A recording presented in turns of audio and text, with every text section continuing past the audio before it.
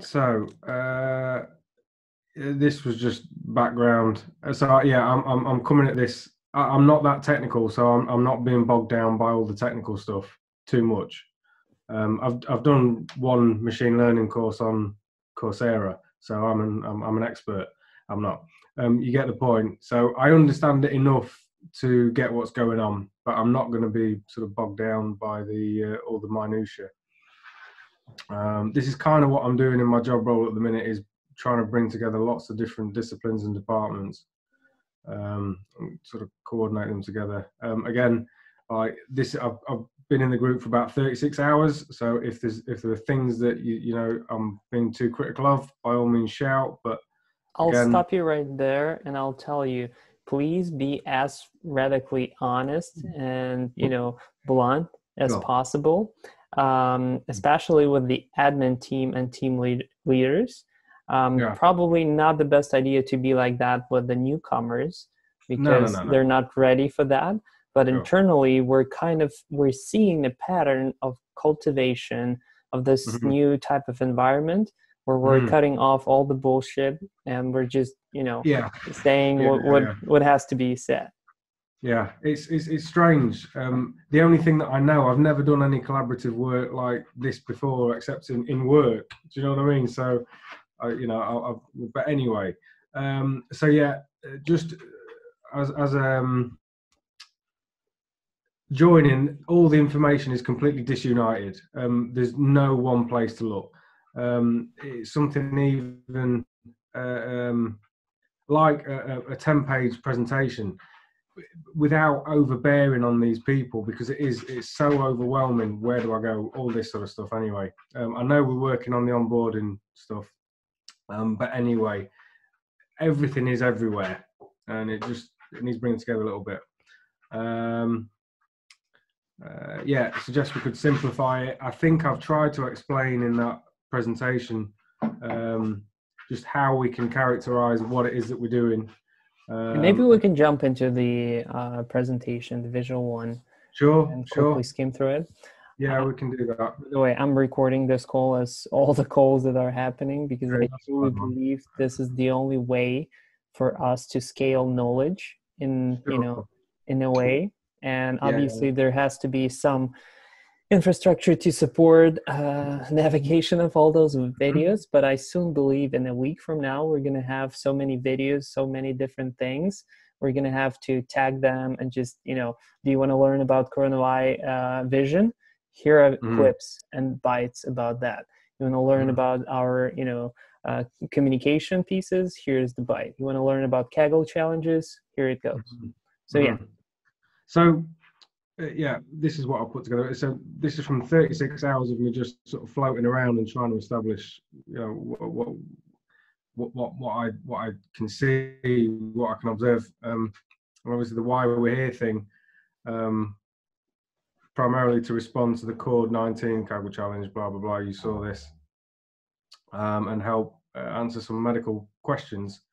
Of course, it's not really why we're here. We're actually here to join the global fight against COVID-19, and because we're all pretty decent people and we're all deep down nerds and a bit geeky, and it's enjoyable at the same time as we're doing some good. So that's why we're really actually here. But of course, as I said, it was fairly obvious to anybody who understands statistics that this was going to happen. It's been happening over the last few decades. It's fairly obvious, and we should be thankful that it isn't more fatal than it is. That's not to downplay just how serious it is, but it could have been a lot worse, and it's going to happen again. So whatever we do now, whatever platform we create, whatever it is that we produce, we need to, there's no reason that we shouldn't consider future outbreaks and not limit it to just Kaggle or just COVID-19. And similarly, if we can create something that is so powerful that we can widen the scope and the application to medicine and health in general, we are then at that point starting to sort of get into very deep and clever search algorithms and search patterns and the rest of it. But who knows? Who knows?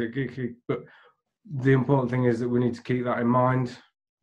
So just where it is that we're actually going, we don't want to handcuff ourselves in order to answer a few Kaggle questions. Not to play down the importance of Kaggle, but we don't want to restrict ourselves further down the line because we've put too much emphasis on Kaggle and not enough on the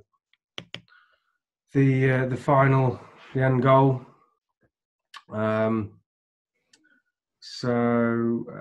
Yeah, what might it be? This was just a very finger in the air sort of guess at maybe something I'm probably not thinking as ambitiously as we probably should. But I effectively see it as just some central GUI, whatever, put in your search terms. All manner of data and knowledge is just, it does the thinking and the searching, the grunt work for the people that need to see what they need to see. It does out all the filtering, so that the people who need to see what they need to see get it. Yeah, I love this part because you mentioning that it's not just a search engine. We're not looking to build a Google that just searches, keywords and relevant pieces. We're trying to, we have a shot at creating something much more powerful. I think that's what it is. I mean, again, I've put down here relevant sentences, paragraphs, sections, and papers, but it's endless. Maps, it's just everything. Genetic, I don't know, genetic code. Who knows? Who knows where it goes? But yeah. So at the minute, this is something I'll come on to. Is the members that we've got? It's 800 members. 80% of them probably aren't active. It's great that you've got 800 members and 800 people's emails, and maybe we can get some of them back on the game. Most of them probably aren't active, and 80% of the active members are probably only contributing 20%. And it's not a criticism. This is all voluntary. Completely understand that. And it's a natural, breakdown because, even on the internet, we have majority of people just passively consuming and rating information, and not that many write reviews or comment or produce content. So I feel that that's a natural thing, and we kind of have to solve that problem of matching people more effectively and onboarding them to the right places to maximize their potential and impact. Sure. What it doesn't tell us is just who are the people outside here that, well, they'd have to interact on GitHub, I guess, somehow. But there are also people that aren't very vocal, that are probably still doing work, talking about it. It doesn't matter what they're doing, they're still contributing. So we shouldn't be focused too much on how much people interact on these channels. It's more about what they're doing, and we should be careful not to neglect those people and put them into this group unfairly, just because they're not visible. I'll do this last one first, and then I'll do some drawing. But these are all the task descriptions. Well, I've taken extracts from each of the task descriptions, and this leads me on to just how we're structuring the work that we're doing. All of these tasks are essentially the same. And the common phrase across all of them is this: we want to know what the literature report's about. And so it makes me wonder whether splitting it down by question is perhaps, I know it's a bit late now, but perhaps the wrong approach. Because if we can create something that allows you to ask a question about vaccines and therapeutics, or input your own keywords, or virus genetics and the rest of it, then we don't have to limit ourselves to even these 4 tasks. And so there's like I said, there's a common thread to all of them, which is this. So it's just an idea. I think you get what I'm trying to say. I think that's a very valid concern, and I I think it's actually true, except like there is a power to prioritization and filtering that enables us to move as fast as we're, pushing forward. And it's hard to explain to me why that is happening, but essentially I think that's a general approach to deal with things that are inherently complex. And if you monitor back to the progress how all this thing started, it started simply from the idea that I've introduced that, hey, we have 10 tasks with so many questions. Let's try and filter that out to top 3, 4, just so we can wrap our heads around the problems. And that was kind of the initial filtering in itself, and it really worked. Yeah. Okay. So let me. Right now, we're also kind of converging to the same like commonalities, which is great to see. But I don't think we would reach this stage if we wouldn't branch out into these specifically. You know what I mean? Yeah, I do. I understand what you're saying. You started vertically and then sort of. It's not that one. It's not that one either. It's not that one. So I see. So we've got task 1, 2, 3, 4. What I can see happening now is that in each of these we've got a bit of visualization going on, and we've also got the SMEs and the actual specific knowledge, as well as all the machine learning pipelines and all that sort of stuff. And it seems to me that because, like I say, what we're maybe better doing is transposing that whole frame and working like this so that we can leverage, the combined effort. But you get the principle, and I understand that, how we are here. I think it's emerging naturally. The first piece that emerged by itself due to the nature of data is the machine learning piece. And that's why we have the NLP stack channel. I'm not sure if you've seen that. It's private for a reason, just because when people jump into Slack, we don't want them to be overwhelmed by, some crazy complex things that, are hard to explain why we're doing them. That's essentially where Brendan is working on the data set, on the pre-processing of all of that, and doing such an amazing job, preparing everything for all of these 4 tasks. And that's essentially what you're describing. I think it is. Sorry. Yeah, I think the other piece that emerged was the visualization and data viz team, which essentially is working to create something repeatable and reusable across different teams. I think we're still early in that department. And I think what's currently missing is this, SME, the domain expert, domain knowledge integration, because we've tried to do that.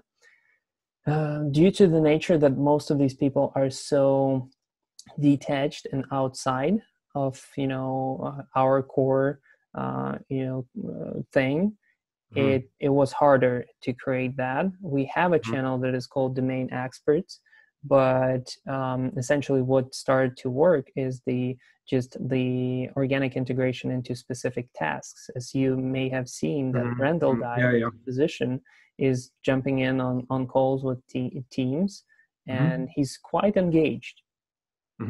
So I'm not sure how to recreate that, horizontal thing for experts, but it's. I see what you're saying. And maybe a combination of them both. So maybe you maintain these 4 vertical structures and supplement them with a core team, a core ML team, and each of these sort of supporting structures, all underpinned by the data set, and that's where things get crazy complex. But there you go. You get the idea anyway. I don't think it's much of an issue with the onboarding, or with the resource allocation. And again, I listened to what Mark said earlier about not introducing too much structure and rigidity and allowing, you know, the whole organic growth of what it is that we're doing, and it's a really fine balance. Other than that first step of actually communicating what it is that we're doing, I don't know whether, and again, I'm not a huge fan of spreadsheets because, well, I don't mind spreadsheets per se, but not too many of them, because that's an extra dimension that people have to think about, and it's something else to think about. Exactly. Yeah, and we used to have last week we used to have a team roster, which publicly listed out all the people. What we learned, first of all, that wasn't secure in terms of exposing all the emails, and we fixed that. Sure. The second thing that we learned is overwhelming nature of having, you know, hundreds of people in one sheet, and that was making it impossible to use. So, yeah, go ahead. The reason that I suggest, I mean, you obviously understand the benefit of having something like this, and again, I did mention in that that other document about we're effectively acting as a data controller, and there are legal implications of doing such things. I think it's, like I say, if you could stick it all into a matrix, maybe as a Google form at the start, and anonymize it somehow. I'm not entirely sure how you do it. Perhaps nevertheless. Okay, so I think I'm getting where you're going, and this is the common theme that emerges right now. Unfortunately, it's way too complex to formalize in any easy way. But here's the thing. I truly believe we're at the stage of having enough data to efficiently match individuals to the needs. And it's just a matter of us defining the problem, because it's actually a machine learning problem to its core. And the more, you know, every single day I'm, you know, biased by seeing more and more machine learning problems everywhere, but it is a machine learning problem. It's an optimization problem to find the most fit person for the specific task or need. And essentially, we already have all of that data. We have the key skills, we have LinkedIn's, we have, you know, things that people input on the form that they fill out when they join us. And we have some level of, basically there is an emergent structure, and we have enough data to support the structure. And not sure if you finished watching that video that I sent over. A lot of it, yeah. Yeah, basically we already have all the tags. We kind of have tags related to the different tasks. For example, NLP stack channel is pure NLP related keywords. And we have a bunch of people that are listing out NLP keywords. So it's a, you know, basic matchmaking. And we have some of the people doing the onboarding manually, kind of serving that function. Like if people know that NLP and NER and whatnot refer to NLP stack, they invite people in there. If there's a need for NLP person for a risk factors team, they invite them in there and stuff like that. So it's kind of happening, except there is no structure and process to support it. Yeah. Okay. Yeah, it looks quite involved, the spreadsheet that you had, and I was thinking something much simpler. I didn't realize that you had the roster, but literally a list of key skills that could be matrixized. Transforming that, you know, that whole thing into something also visual, as you've done with those diagrams, because you know, I keep mentioning it to people, and that this is a pattern that sometimes people are mentioning things 3-5 times. It makes sense to them, but to other people it sounds like a cool idea, but they can't immediately, it doesn't click in their brain, right? So maybe you could actually help and visualize how it, you know, how it's supposed to work. And we can actually use that as one of the pieces to the onboarding for coordinators. because that will immediately explain to them like how they can actually do it. Because I keep sending that Loom video, like you have to spend 2 or 3 minutes watching it. That's a commitment. And then there's a huge chance that you won't get it because the information is spread over the 3 minutes versus having one visual piece. Yeah. I mean, translating something like the PowerPoint or the PDF that I put together, it would, I can do something along those lines just as a first point of call, because like I say, it's overwhelming when you join in this group. And even for me, with, I'm fairly confident and I'm quite chatty and happy, but seeing all these different groups and all these different people, and it's pretty overwhelming. So just to centralize that sort of. Here's the thing that I want to run by you, because you're exactly the person that we're missing in terms of high level thinker that is able not just communicate verbally or through text, but communicate that visually. And we have a couple of people that are capable of that, but that's not their strong skill set. For example, you may have seen the visual guide, right? How like it separates into technical or not technical. So that was my attempt to, do exactly that. And I've been mentioning the need for it for a couple of days. And, people get it, but they don't immediately like understand how to do it. So then... Sorry, carry on. Go ahead. I was going to say, I think they understand it's just how to interact with it. What do I do with it? But then I suppose you made it fairly clear. But before, before we had this picture, no one had, clue how it should look like. And then, some people, I think it was Mark, that understood and realized, hey, there is no one that can do it. And I think I can do it. And he just drafted that lucid chart. And, that basically created the wave of people, oh, hey, like we can add this, we can add this, responsible person, Slack channel. And it keeps serving and affecting hundreds of people after that. We haven't even touched or iterated on it, just because it serves kind of like 80% of, scenarios for that specific stage. We could improve it. We could do better.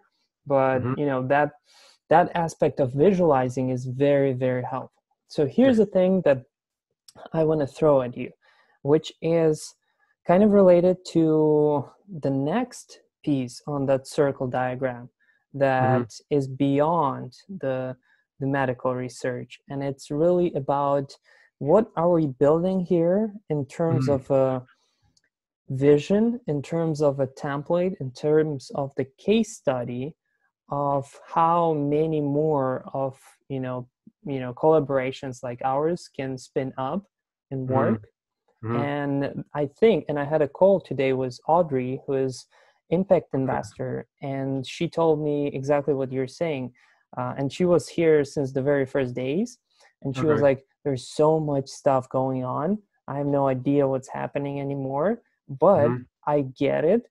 And it would be great if there was some visual that would explain what you're doing. And I think what you're doing is the actual launch pad, the platform to activate different people, to build teams, ideas around some, problems, and then just launch them into the wild. And I think it's such a powerful analogy. I had a couple of conversations with Max Potapov about, how this launch pad is really the, building rockets. Even though we're building rockets while flying on them, so it's a continuous process of tweaking. But essentially, we as a platform, as a launch pad, are enabling people to say, hey, I want to build a rocket. Here's what I need. I need engineers. I need fuel. I need resources. I need all kinds of support. Please give it to me. We supply it. And then they fly. And then they burn fuel to, battle gravity in terms of the outside world, the external world that is quite not ready for these rockets to be launched. And it's a good analogy. It's a really good analogy. Yeah, because we see that gravity, that force that pushes us back in terms of different, tools that are not supporting what we're doing, like calendars. There's no easy way for me to invite 800 people to the call. There's no easy way for me to like expose calendar. There are no easy ways to add people to Trello without friction. There are all these use cases that the current infrastructure is not supporting, even in terms of like, we're talking about creating an entity, right? To efficiently work with organizations. Like, should it be the American entity? But hold on, we're a global thing. Like, and there will be like all kinds of members globally. There will be all kinds of people that will be helping us globally. Is there a nonprofit structure for international type of thing? I'm not so sure. And that's exactly that gravity, that force that we have to battle and help other teams within those rockets to battle. This is kind of what I was saying. Like, as much as you want to avoid any structure at all, at some point, in order to get the communication, and it seems to me each of these teams seem to be operating really well in isolation, and I think there's probably some integration. I don't know quite how much, but I guess that integration is mainly sort of propelled by individuals rather than sort of structures. But what Mark said earlier is absolutely bang on, in that you don't need to come up with the solution to the problem, and no more and no less, and grow organically. Because even if it was left exactly as it is now, you've got momentum. At least it might be chaotic and it might be more iterative than you'd like, but there's momentum regardless, and you can't stop it. It's like it's self-propelling, which is just fascinating to see. It's incredible. But I'm not sure if you've had a chance to watch that video that I sent last night. Have you?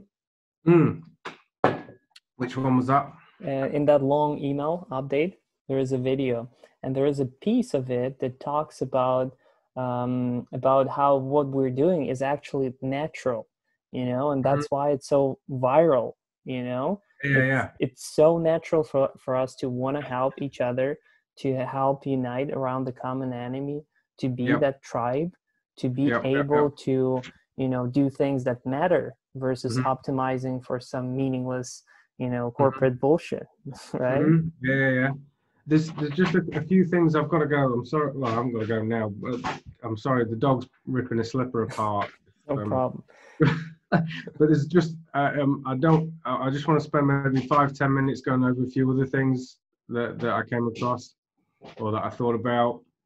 Let's do it. So April 16th for the first submission. What are the milestones and what will it look like? It's very close. It's like it's not far away, and it's not ever so important. But even just an idea, even just a single slide of something that maybe looks like kind of dummy output, right? Just even it doesn't have to be anything detailed at all. For June the 16th, it might be worth doing something in a bit more detail. What is it that we're trying to produce? How is that going to get us to the next goal, which is exposing this, generally to the medical community for who are looking into COVID-19. What support structures are in place to I'm not entirely sure how open source software or whatever it is that we're creating really gets maintained, but again, just defining something at least would be, and again, this is something that maybe we just have a quick 15-minute chat about. We stick it in that presentation of where this is what we're doing. It's a 20 slides. It just gives somebody an idea, and that's what we're heading towards. What worked for me, showcasing what that is, I created dummy tables on Kaggle notebook. Let me show you that, which kind of serves that purpose, but if we can create something a little bit more granular. Let me take over the screen real quick. Can you see it now? Yeah.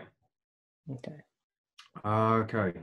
So the summary page, which the main intention was for Kaggle people just to immediately jump in here and be able to present this to WHO or other organizations, but basically having, you know, top 10 papers on risk factor analysis across COVID-19, risk factor, top paper, sections on stage of disease across COVID-19, stage of disease sections, or things like evidence of association of risk factor, smoking, evidence of strength, strong, source. Yeah.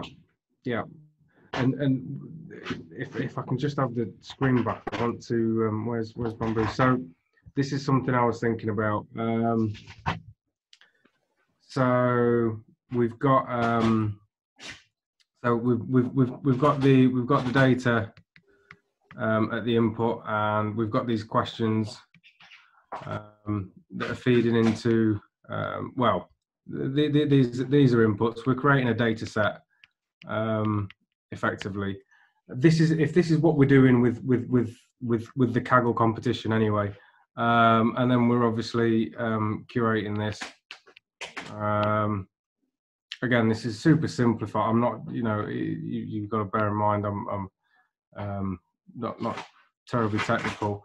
We're applying some sort of ML in the background, and what we're doing is the keywords and the terms and what we're actually looking for. What are they? Let's call them the task questions. This is all really manual.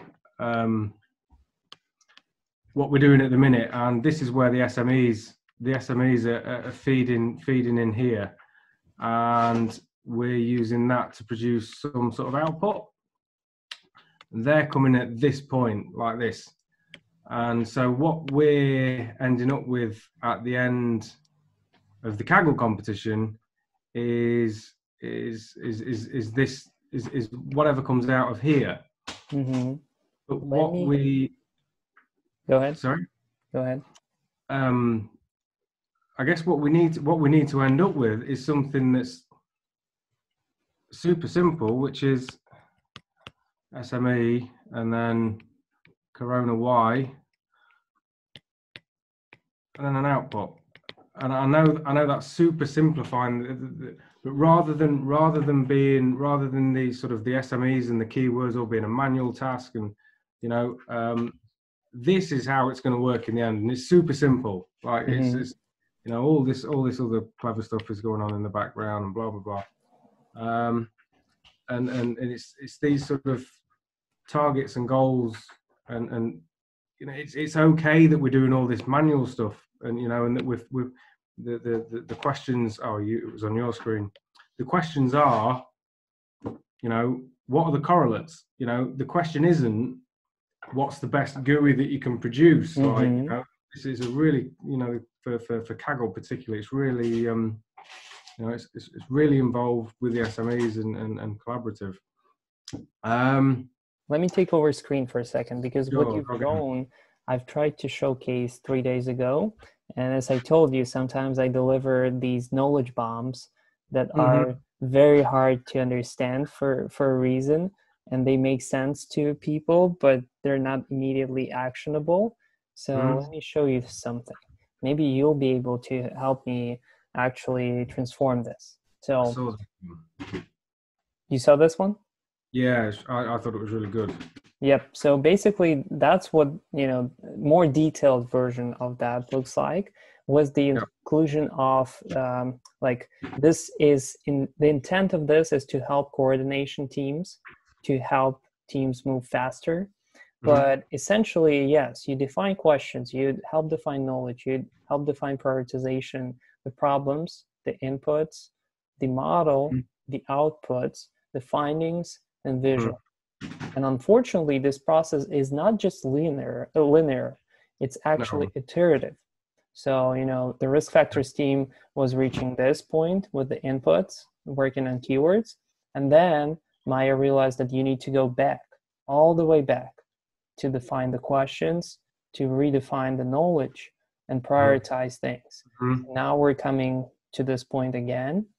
And unfortunately, we also have to jump in forward to actually understand what are potential dummy outputs for this whole thing and how to expose that. So it's kind of like jumping all over this timeline over and over. And I feel like the sooner we communicate this process and all these, jumps, the better.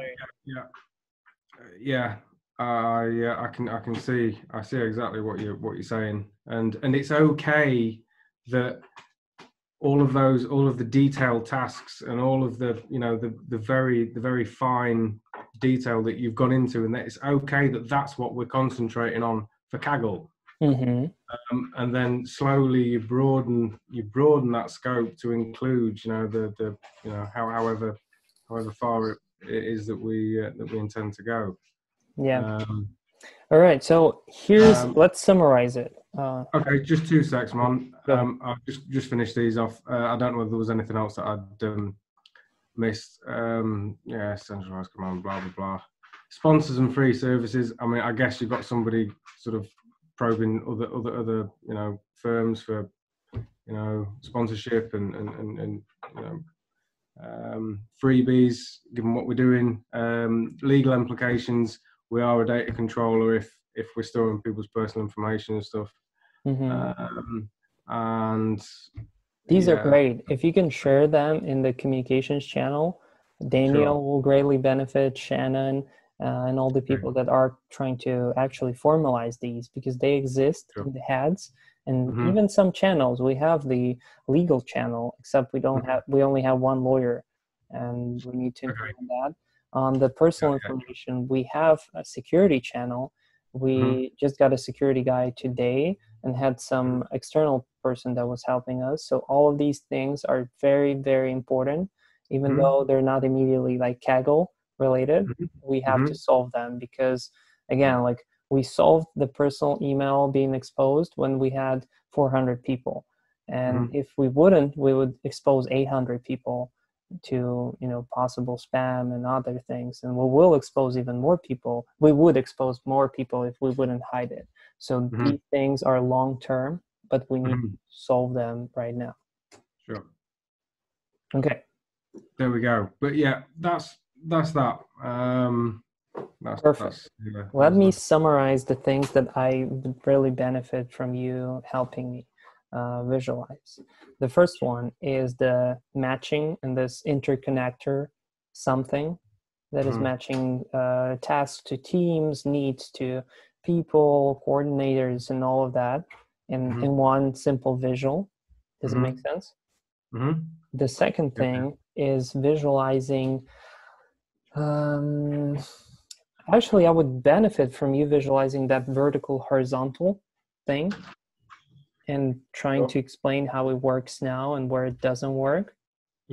Specifically, like medical experts is the missing piece as we talked through. I will upload the recording of this call so you can just navigate through these and get more context of what we talked about. The third thing is probably explaining that extra layer on the circle diagram.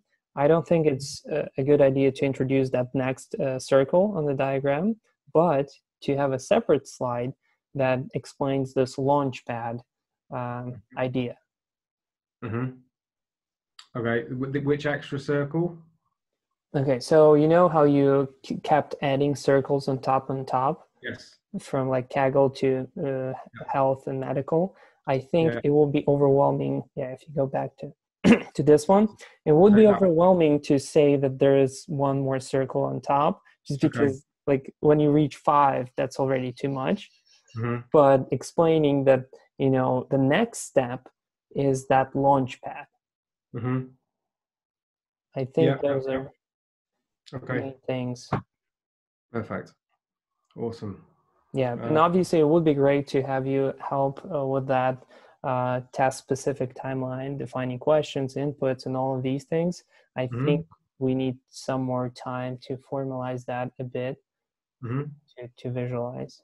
I think not. If you have time, go ahead.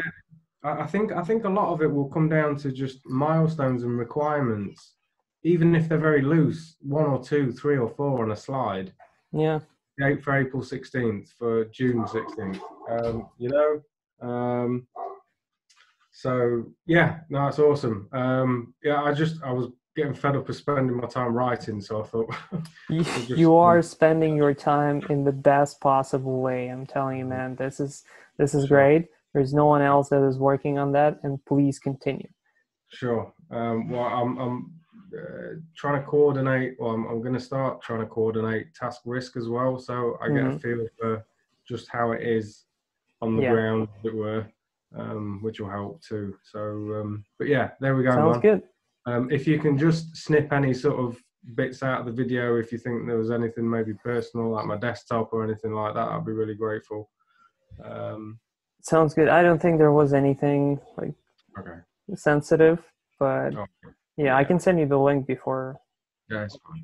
Yeah, cool. All right, man. Yeah, that's wicked. So we'll catch up tomorrow. I'll do what I can. I can't. Again, we're all volunteering and that. What's your background?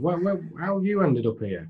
So I come from the well, I'm engineer, but I got bored of building technology and started my own ventures. And then I started a venture studio here in LA, which basically is a mix of startup incubator and consultancy.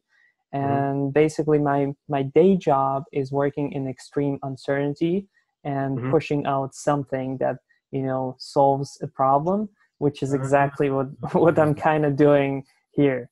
Hey, right. Now it makes sense. Yeah. Now it makes sense. I'm not just some superhuman that suddenly became, you know, able to solve these type of things. I had some background in that. Yeah. I see. Yeah, just need someone to press a button, mate. You just need someone to press a button. So yeah, that's cool. Awesome. Well, thanks for your time, and yeah, we'll catch up. We'll catch up soon. All right. Thanks, man. Bye. All right, take it easy.